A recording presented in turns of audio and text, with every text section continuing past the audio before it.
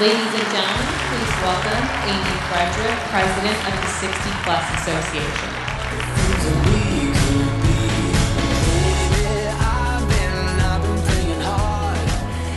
Good morning, CPAC. You know, it's hard to believe, but this is the fourth CPAC since Obamacare was signed into law in March of 2010. So let me ask you, CPAC, are you better off today than you were 4 years ago? Well, that's odd. President Obama, Nancy Pelosi, MSNBC, they keep telling us the law is just great. In fact, they're so happy with it, they say that they're going to campaign and make Obamacare their main issue in the 2014 elections. I say, I hope you do keep it the main issue. And to the Democrats, if you like that campaign strategy, you can keep that campaign strategy. Because President Obama can spend his last 2 years in office with a Republican House and a Republican Senate. But this panel is not about politics. It's about understanding the impact of the many disasters and unintended consequences of Obamacare. In the past few years, it had impacted our health care in so many ways. The broken promises about keeping your doctor, keeping your health insurance, lowering the cost of premiums, no tax increases on the middle class, and as Obama says, bending down the cost curve of health care. And then there are the other issues, the Obamacare waivers for political cronies, the exemptions for Congress, IPAB, the IRS, the bailouts of the insurance companies, the Medicare cuts, the doctor shortages, the medical devices tax, the prescription drug tax, hospitals closing, the $2 trillion price tag, felons serving as navigators, a tax on our religious liberties, the job losses, the shrinking paychecks, part-time hours, the unilateral delays, the executive orders, the corruption, the missed deadlines, the phony enrollment numbers, and last but not least, the website, which makes flying toasters look like cutting-edge technology. And is so dysfunctional, even the WikiLeaks hackers have trouble getting in. But aside from that, President Obama's right, it's working just great. So what do we do now is the question. How do we move forward? Does Obamacare cover treatment for baldness as Americans tear their hair out? And do we have better medical options other than getting cryogenically frozen until they come up with a cure for Obamacare? 4 years in, it's clear to most Americans that Obamacare is to fixing health care as Godzilla is to urban planning. It's been a devastating, unmitigated disaster that has hurt Americans far more than it has helped. But with our distinguished panel, we hope to finally offer some help and some answers. It's an interactive session today, so we want your questions for our panelists. If you can, send them to @CPAC News with the hashtag #FrederickPanel. My last name is Frederick panel. We'd love to have your questions. First up, the Honorable Tom Price, U.S. Representative from Georgia's 6th District. An orthopedic surgeon, Dr. Price spent more than 20 years caring for patients, which helped him formulate and introduce into Congress his Obamacare alternative. He's been a leader. His alternative focuses on patient-centered care instead of government subsidy mandates. The Honorable Ken Blackwell is a former ambassador, a prolific author, and an experienced public servant with a distinguished political career. Among his accomplishments, Ambassador Blackwell served as mayor of Cincinnati, treasurer and secretary of state for Ohio, undersecretary of the Department of Housing and Urban Development, and U.S. ambassador to the United Nations Human Rights Commission. He is a best-selling author, a visiting professor at the Liberty University School of Law, and a national commentator. Last but not least, Alex Smith. She's the national chair of the College National Republican Committee. She's a recent magna cum laude graduate of the Catholic University of America, where she earned a degree in politics. Alex is already an accomplished conservative activist who has assisted many winning campaigns. Currently, she's attending law school at Seton Hall in New Jersey, and she's a diehard fan of her beloved Eagles and Phillies. Don't hold that against you. Okay, let's get started. I'm a mom of 3 kids, and as a mom of 3 kids, I'm never short on bedtime stories. I have tons of them. For my kids, the scarier the stories, the better. But the thing about the stories that I tell my kids is that at the end there's always a feel safe being at home with me. Unlike most Americans, we have ObamaCare, and those horrors get very scary stories. In the end, there is no safe ending. Things just keep getting worse and worse. Congressman Price, can you start us off with some horror stories, some stories of constituents or things that you've been hearing? Well, thanks, Amy. Thanks to CPAC. They wanted to have the government control all the health care. I don't know what could go wrong, right? Yeah. I mean, it's an absolute disaster. Let me touch on two specific issues. One is economic and the other is health care. I was a physician for over 25 years taking care of patients. Y'all know what the 29ers and the 49ers are? Not the San Francisco 49ers. The 29ers are the folks who've been reduced from their hours at work from 40 hours a week down to 29 hours a week so that their employer can get out from under the incredible burden of ObamaCare. The 49ers are those that have decreased, the employers decreased their employees under 50, because 50 is the limit for when you get exposed to the burdens of ObamaCare. Now, what does that mean in the real world? I've got a car dealership in my district, had 168 full-time employees, 40 hours a week, 6 months ago. Now it has 2. Wow. 2 full-time employees. 166 individuals moved to part-time. That's economic destruction. So it's not just harming people's health care lives, it's harming their economic lives. Again, as a physician, when I talk to my physician colleagues back home and ask them how they're doing, they're looking for the doors. We are going to have a huge decrease in the number of physicians in this country who are able to practice because the federal government is coming in and telling them exactly what they must do, and that's not what they went to school and got their training for. They believe that patients and families and doctors ought to be making medical decisions, not Washington, D.C. And that's the way it ought to be. Amen. Ken. America is an exceptional nation, and at the root of our exceptionalism is the fact that our national philosophy celebrates the primacy of the individual and the supremacy of God. President Obama and ObamaCare has tried to keep a promise that he made 5 days before he was elected when he said that we were a week away from fundamentally transforming America. To transform America, you have to go right at that national philosophy. So Obama's philosophy celebrates the primacy of the collective good and the supremacy of the central or federal government. And he's had to attack religious liberty. So my horror stories can be found in the stories of the Little Sisters of the Poor, where they, in their celebration of life, oppose any drug that kills babies. That is a matter of their conscience. The Obama administration, defending ObamaCare and advancing that policy, is going after the Little Sisters of the Poor.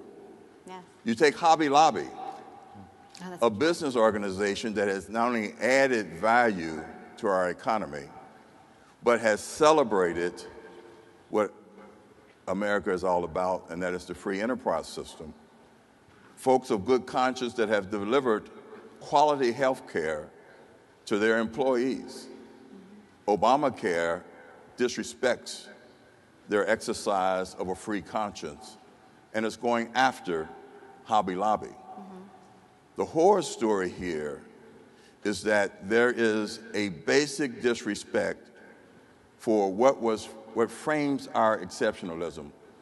And if I can just say this, the second paragraph of the Declaration of Independence says, "We hold these truths to be self-evident."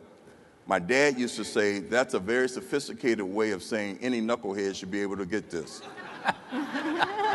That at the end of the day, in that paragraph, it establishes that our human rights, our fundamental rights, are gifts from God, not grants from government. Amen. And so the horror story that I share with you, that many businesses and business owners of conscience, is that there is a direct attack that people are starting to experience in their everyday lives. Absolutely. On the most fundamental thing that makes this an exceptional nation. Alex. Well, thank you so much for having me here, and it's a great honor to sit up here on the stage with these two distinguished gentlemen. Your mic, is it on? see. Technical difficulties. No microphone. Is it? There it is. Is it on in the It's back? on now. It's on now? No, that was me. Oh, Is it back here? Turn the button. You know, we have the tweeting down and everything else, but the mic, is it on now? No, okay. Can we get a mic from backstage for Alex? A handheld? You sure it's not? Here. Excuse me, boy. You can share mine. There you go. Can we share? That'll work. Oh, wait, now it's working. Okay, it's working. Yay! Okay, Alex. Just put this here in case. Well, thanks so much. Hello? Is this working? Okay. Woo! Well, thank you so much for having me here. As I mentioned before, it's a great honor to sit up here with two distinguished gentlemen who have fought hard for the conservative movement, and I've looked up to being a young person in the movement. I want to give a special shout out to my college Republicans in the audience, many of whom traveled very far to be here. And I think in terms of personal stories, young people are the most affected by this law. I mean, by the president's own estimates, 40% of the enrollees have to be young and healthy in order to subsidize the old and the sick. So young people are really feeling the pain on this one. And I see it just in everyday stories with my friends, you know, a lot of whom are independent contractors, do their own kind of work, and purchase these so-called junk plans that they self-selected, that they put a lot of research and a lot of time into, only to have them canceled and have their premiums go up. I've seen a lot of young people have their hours cut at the part-time jobs that they have to put themselves through school and to help out with expenses. And you just, I mean, it's so sad to see every day, you know, someone posting a cancellation letter, someone posting something that they weren't expecting based on the president's promises. And young people value authenticity more than anything, and they know when they've been misled, and I strongly believe that they see that the president was not truthful when he said that if you liked your plan, you could keep it, and that premiums would not rise for young people. So, you know, these are the stories that are coming out of this are especially affecting young people, a lot of whom don't have a voice, you know, in the back rooms with lobbyists and that sort of thing. So and didn't vote for Obama either. Let's talk about Senator Reid for a second. I just can't let this comment go. Last week says, quote, "Despite all the good news, there's plenty of horror stories being told. All are untrue, but they're being told all over America." End quote. I lost my dad to a year-long battle with cancer just before CPAC last year. And I can't imagine sitting at home listening to Senator Reid with my dad dying in his bed and the violated feeling that I would have and disgust, because my dad's story wouldn't be real. Let's start with you, Congressman Price. What are your reactions to that? Well, it's absolutely astounding that the majority leader of the United States Senate could make such a statement and mislead and deceive the American people in such a way. They've got to control costs from their perspective. There are wonderful ways to control costs from our perspective if you allow, again, patients and families and doctors to be making these decisions, not having Washington, D.C. determining who gets care and who doesn't, and picking winners and losers. One of the ways that they're doing this is to narrow the panels, and we're beginning to see it in places all across the country. In Atlanta, there are 3 major hospital systems that aren't in the exchange. And it's not because they were offered a price for the exchange and they turned it down, or it's not because they made an offer to the exchange and the exchange turned them down. No, they weren't even asked. Yeah. 3 major hospital systems. So the way that they're going to control costs is to limit the places where one can get treatment. So as a patient, you're not going to be able to go to necessarily the hospital or the clinic or the place where you have had your treatment. And then they're going to limit the doctors and the providers that you're able to see. Now, where the rubber hits the road there is exactly what you talked about. Individuals with diseases like cancer, individuals who fought and worked as hard as they can to find somebody who will care for them in the way that they believe to be most appropriate. And that's where the decision ought to be. And that person may or may not, and most likely will not be, included in these exchanges, which means we are cutting off all sorts of innovation and opportunity for every single American to have the kind of care that they want. It's incredible what they're trying to do. It's time for us to wake up from this nightmare. Absolutely. Alex, Ken, can you? I mean, I think in terms of responding to those who are really feeling the effects of this law in the last stages of their lives and being told by the government what they can and cannot have. You know, we have these ideas of ration care and other sort of horrific parts of this law. And I think that young people will especially start to see this, you know, as our parents age, as our grandparents age. We're going to see these run-ins with the healthcare law. We're going to see the best healthcare system in the world be transformed into something that's very ugly and very much something that we hadn't expected growing up. You know, it's amazing. The Democrats are willing to listen to Vladimir Putin, but Obamacare patients are liars. It's unbelievable. And I think I would recommend that every legislature at the state and federal level just continue to hold their own town halls and let the people speak truth against Harry Reid's false narrative. Look, at the end of the day, Obamacare is unworkable, unaffordable, and unfair. And more people are realizing this in their everyday experience, Exactly right. working through the bureaucracy. I would suggest that Harry Reid is speaking a false narrative. It is a desperation narrative because he understands that the American people are rejecting this power grab for 1/6 of our economy. Right. But more importantly, it actually limits consumer choice and it ratchets down the quality of health care that we have in our country. Ladies and gentlemen, we have the best health care system in the world. It is not perfect, but it is perfectible, and we don't need to trash it, junk it, or eliminate it, and that's what Obamacare is attempting to do. Exactly right. Congressman Price, let's talk secrets a little bit. We love secrets in Washington. And your colleagues, you vote, you talk to some Democratic colleagues in the halls, on the Hill. Are they in denial like Harry Reid? Are things as rosy as we see on the pundits on television talk about? Or are they nervous about this? I mean, what are the...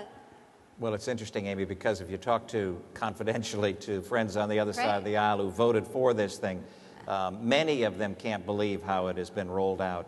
And they are so thankful for the president to be delaying things and pushing things off for now over 40 times. He's now pushed the employer mandate and the individual mandate off until after the 2016 election. Oh, surprise, surprise. Yeah, that just happened. So what the president has admitted and what these folks are admitting is that this law doesn't work. And as Ken said, it doesn't work across the board. It doesn't work for patients. It doesn't work for docs. It doesn't work for employers. It doesn't work for employees.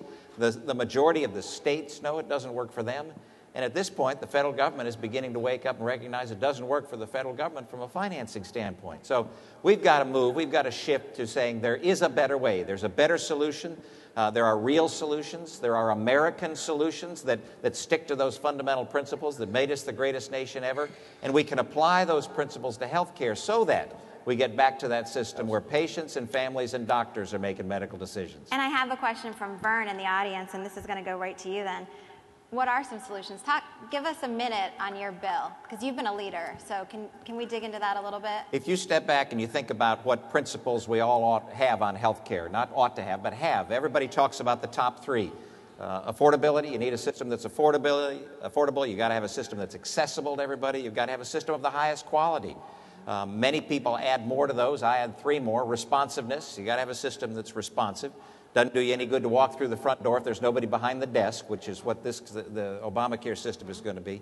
We've got to have the highest amount of innovation in the world. If we lose the innovative edge that we've had for generations, we will not have the high quality. And then we've got to have choices for everybody. Yep. Choices that they select, not that the government selects. So affordability, accessibility, quality, responsiveness, innovation, and choices. Every single one of those principles is violated by Obamacare. So how do you get to the right solution? H.R. 2300 is the bill that we put forward.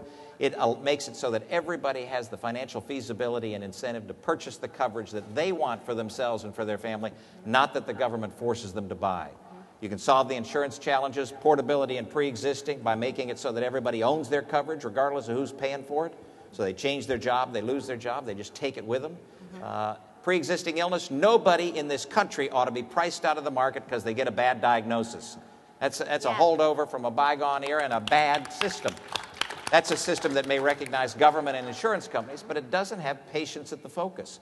The way that you solve that one is relatively simple. You just make those people that are truly at risk, that's in the individual and small group market, look like everybody else from an insurance standpoint. You allow them to pool together with millions of others, so you get the purchasing power of millions, then anybody's adverse health status doesn't drive up the cost.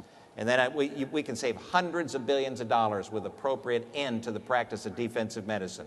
That means robust lawsuit abuse reform to take $600, $800 billion that we're wasting right now in our nation and end that practice so that we can save that money and use it for the provision of services for others. Thanks. Let's talk unintended consequences.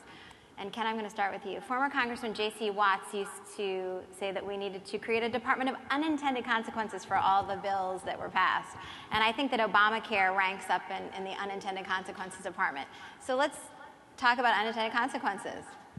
Well, it's really hard for me to talk about unintended consequences around Obamacare because I actually think the consequences that we're experiencing are part of a deliberate strategy by the Obama administration to fundamentally take over that section of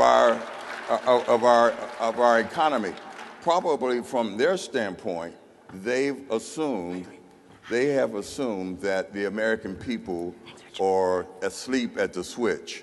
And what CPAC and organizations that are affiliated with this forum know that American people are wide awake and we are brighter than the administration gives us credit for. Look, if you go back over the whole span of human history and you look at authoritarian regimes, totalitarian regimes, or big welfare states, they've had to do a couple of things. They've had to destroy the family and they've had to silence the church. As we take a critical look at Obamacare, organizations that understand that families should be, as the congressman just indicated, in charge of picking their health care, and churches that actually understand the moral outrage and foolishness associated with Obamacare, this administration has tried to silence. We are not going to be silent. We are ready to push back, and that is perhaps an unintended consequence for Barack Obama. Senator Barrasso, thanks for joining us. Thanks for having me. Unintended consequences. Well, first, I think that Harry Reid has been watching the CPAC schedule, because when he saw that this was scheduled to start with you as the moderator, Amy, at 11:15, he scheduled a vote at 11:20. And I said, I'm going to be here to talk about the truth about this health care law. And you're hearing true stories all around the country, as Tom and I was listening on the live stream on the way over here. But there are incredible unintended consequences of the health care law. Tom, you talked about some of them, and Ken about loss of jobs, cut back in wages. I mean, it's affecting reading teachers, 911 folks, people that are working. It's hurting middle-class Americans all around the country. There's a lot of money for IRS agents in this, but not enough money to train the physicians to take care of the patients. You just referred, Ken, to the good book, the Bible. There's the proverb, physician, heal thyself. Obamacare is patient, heal yourself. You're on your own in many ways. People are going to be they're going to healthcare.gov, and instead it's going to have a direct link to WebMD. Yeah. They got to call a friend, check with phone a friend. Check the whole audience if you want an answer. I mean, these are the problems with this. There just aren't enough people to take care of the patients, and it's actually making things worse. Those are the unintended consequences. If we look for a positive, the positive is that with American ingenuity, with apps, with understanding of more about us, we're going to go patient-centered with the technology, even though the healthcare law goes more government-centered, which is not helping patients get better. Thanks. Alex, I want to make sure that we talk a little bit about the college students, because this is important. 2008, they were not of voting age to vote for President Obama, but they voted for him overwhelmingly in 2012. So is ObamaCare, is this going to change their mind, the ObamaCare? Are you going to use, is the GOP going to use it as a tool, as a recruiting tool for college students? Give us some thoughts on that. Sure. So in 2013, the College Republican National Committee actually did a fair amount of research on youth voting behavior in the 2012 elections. It's a 90-page report. You can find it on our website, crnc.org. But what we found in 2012 was that young people weren't necessarily sold on the president again, and they're not sold on liberal policies, but they didn't see an alternative with us. They didn't see us as putting forth new ideas to which they could relate. And going forward, we need to make sure that we are communicating in a positive way what those ideas are, where younger voters are. I'll give you an example that I think mirrors the healthcare debate at this point. In 2012, of course, and it's still the case, the economy is terrible for young people, and it was as of Election Day in 2012. Youth unemployment was double the national average, 3 in 10 millennials moving back in with their parents. Young people not entirely sold on the idea that the president was improving the economy, but they still voted for him to the tune of 5 million more votes over Governor Romney. Where's the disconnect there? The disconnect comes from not having a positive vision communicated directly to them. And in fact, in the focus groups that we did, the number one word associated with the president and the economy was trying. President gets an A for effort, wins the election. Why? Because he communicated with young people. He communicated where they are with a positive message. And young people respond to that. The same is true of healthcare. We have to stand up and say no to things that are harmful for this country, especially for the things that this generation will pay for. But at the same time, it can't be the only thing that we say. And again, going back to the economy in 2012, that's really all we did say. We said no to President Obama. We said no to his policies. But we didn't really offer an alternative. So we need to offer that alternative, and it's important that we offer it where young people are. That means going online, talking about digital strategy. There are a couple panels that talk about that here. But it especially means going to campus and having that courage to do so. Right. If we're not communicating our ideas on campus, we leave it on the shoulders of college Republicans out there to do it for you. So, candidates and campaigns, we need to be mindful. We need to do a better job. Yes, of going out there and helping out those CRs get our message out on campus. Absolutely, thanks. Senator Barrasso, I want to go to you. The famous, we have to pass the bill before we see what's in it. ObamaCare, the bill, like an onion. We peel the layers of the onion, we cry. We peel the onion, we cry some more, we cry some more. What are the bombshells that we haven't peeled away those layers? What are we going to see that has not yet come out, that has not been covered by the media? It's a couple of things. One, with the cuts to Medicare Advantage, I think it's going to be harder and harder for seniors to get to see a doctor. Going to get harder to get to a doctor. You see hospitals that are just not wanting to take this. And in New Hampshire, 10 of the 28 hospitals, people are not included on any of the exchanges. You talk to Kelly Ayotte, the senator from New Hampshire, who to me is a Republican superstar. She will tell you that there's a hospital there where the chief of staff of the medical staff can't even go to their own hospital. So you're going to have it harder and harder to get care. People are going to have to go further away, harder to get a doctor. The president is desperately trying not to fix the health care law, but to save the election. I mean, the headline on the Hill yesterday, new ObamaCare delay to help midterm Dems, not to help patients, not to help providers, not to help taxpayers of this country, but to help midterm Dems. Even the New York Times this morning put it as it relates to the elections only, because they don't want this next group of 6 million people to get cancellation letters. They were going to be coming this October had the president not done one more of his now over 24 delays. Anybody else want to There are jump two in on things I think that we need to look at, because I think they're going to be huge this year. One is the insurance companies, which haven't gotten the pool of young people to sign up, so their insurance mix, their rating mix isn't as they thought it was going to be, and they have to publish in April, May, June what their rates will be for, what their premiums and the deductibles will be for next year. Those are going to be astronomical, and the American people are going to sit up and take notice once again. The second is, and we haven't talked about it at all, but it's the whole issue of data breach. We know that there are folks out there right now, as we speak, trying to take personal information, healthcare information, away from the sites that are available right now. We haven't heard any of those data breaches yet. It's only a matter of time, and I believe that assists us then in providing that education, that teaching moment for young people and all Americans to be able to see that this is what big government looks like in healthcare. It's just a poster child for big government, and it's not what the American people want. And that's why we've got to all take part in making certain that we're talking to our friends and relatives and neighbors and coworkers and everybody about there are positive alternatives, real solutions that recognize the fundamentals of this great nation. Great. I think it's very important that those who are listening to this panel understand that the greatest threat to American exceptionalism in the face of Obamacare is that we go silent or we throw up our hands because we think that the problem's too big, the federal government's too big for us to whoop them in place. Those who have that attitude have never been in a dark room with one mosquito.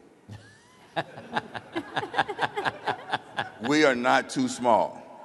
We can win this, but it's going to take the forums like we create through the Family Research Council and other organizations that I am affiliated with, where we're speaking directly to people and with people, and we're allowing them to ventilate their frustrations with the bureaucracy and the ineffectiveness of this government healthcare model that the Obamacare represents. So we need to speak out, speak up, and make it a big issue as we go forward, not only in 2014, but 2016. Absolutely. Alex. So 56% of young people in the latest poll disapprove of the president's signature achievement here. And again, as I said before, we have to communicate our positive vision, communicate visions like the congressman's and the bills that are out there to young people as an alternative. But at the same time, there has never been a more ripe opportunity to capture young people, especially on this issue. We can communicate that positive alternative, and I think that speaking to that fear of talking about this issue, I think for a lot of people, talking to young people is sometimes a daunting thought, but they are actively seeking this alternative, and let's capture them in 2014 and harness that energy for 2016. Absolutely. We're in our final 2 minutes, so I want to do a lightning round, 30 seconds each. Does Obamacare, is it here to stay, or will it be defeated? If it's defeated, how? At the ballot box or under its own weight? Senator Barrasso. The key is this November election. We need to take a majority of the United States Senate. We need 6 seats. We need your help. There are 13 races in play, and you can make a difference in each and every one of those states. With your help, we will eliminate this. Awesome. Alex. Young people won't buy something they can't afford. That's right. That's the end of Obamacare. There you go. Engage. We all have to advocate full engagement. There's a fault line that stretches across this country, and on one side of that fault line are those of us who love liberty, and on the other side are the advocates of big government. We cannot go to sleep. We cannot stop fighting. We can defeat Obamacare, and we will. Yep. I think we will as well. This simply doesn't work.